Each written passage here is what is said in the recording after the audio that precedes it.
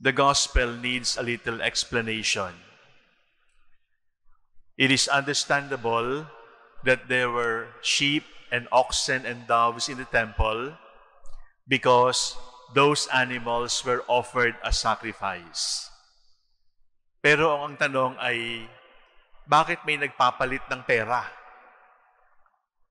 Why were there money changers? Sa airport meron. Sa bangko meron. Pero sa templo, bakit may nagpapalit ng pera? Ganito po yun. Maraming Hudyo ang nakatira sa iba't ibang dako ng mundo. And they all went to the temple in Jerusalem in order to worship. So they had different coins. They had different money, currency. But they could not buy animals for sacrifice. So, near the temple, there were money changers in order to, please mark the word, in order to help those who wanted to buy animals for sacrifice.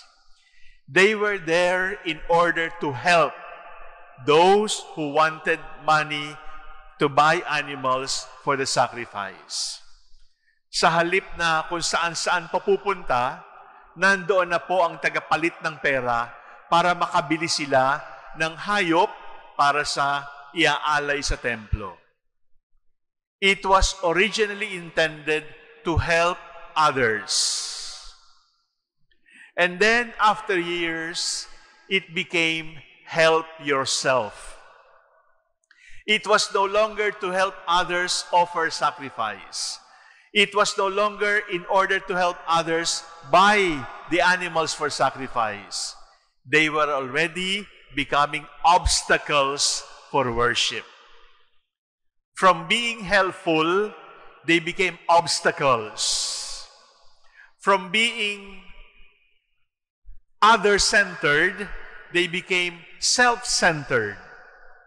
At ito na po ang sitwasyon. Ibig sabihin, hindi ka na nakakatulong, nakakaistorbo ka pa.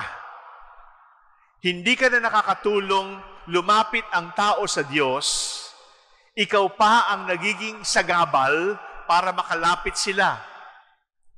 Therefore, the Lord said to them, take them out because you don't need these in order to worship God. You can now worship God directly. Konting paliwanag pa po.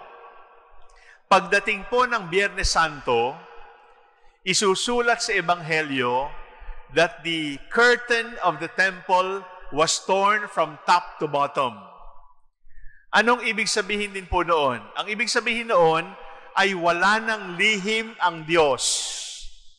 Ang ibig sabihin noon, wala nang sikreto ang banal. Ang ibig sabihin noon, lahat pwede nang pumasok.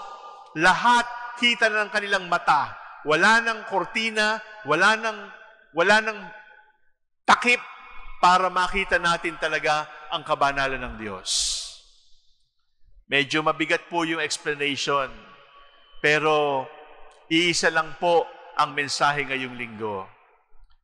Ang ibig sabihin lang po ay, mayroon tayong tungkulin na tulungan ang bawat isa na mapalapit sa Diyos.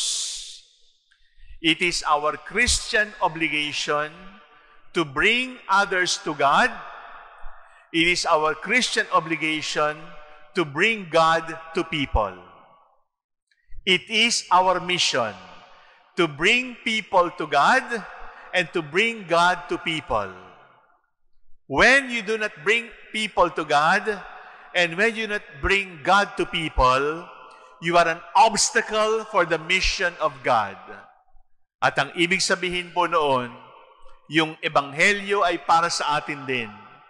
Sasabihin sa atin, nagsisimba ka kunwari tuwing linggo, donate ka sa charity, nagro-rosaryo ka sa bahay ninyo, pero hindi ka naman tumutulong para mapalapit yung kapitbahay mo sa Diyos. Hindi ka tumutulong at pinapaalis mo pa yung mga tao palayo sa simbahan. The Lord is going to say to us, no more. No more. Because the curtain of the temple has been torn. No more hidden secrets. The holiness of God is now revealed and we can see with our eyes.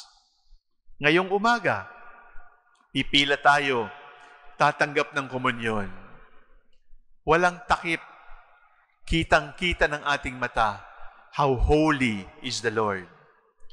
At wala lang takip, hindi lang walang takip, kundi lalasahan pa natin. We can taste the goodness of the Lord. Nothing should stop you from approaching the Lord. And no one should stop others from going to the Lord. Our duty, bring others to God. Our other duty, bring God to others.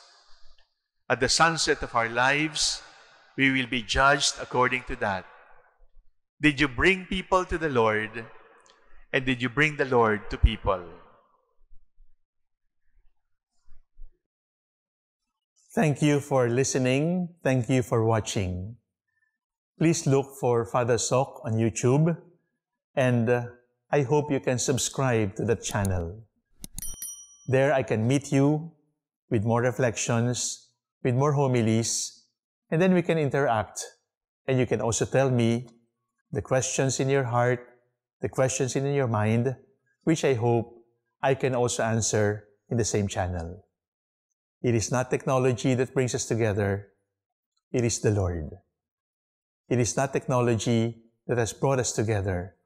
It is our love for the Lord and our love for the Church. May the Spirit continue to work in all of us. God bless you.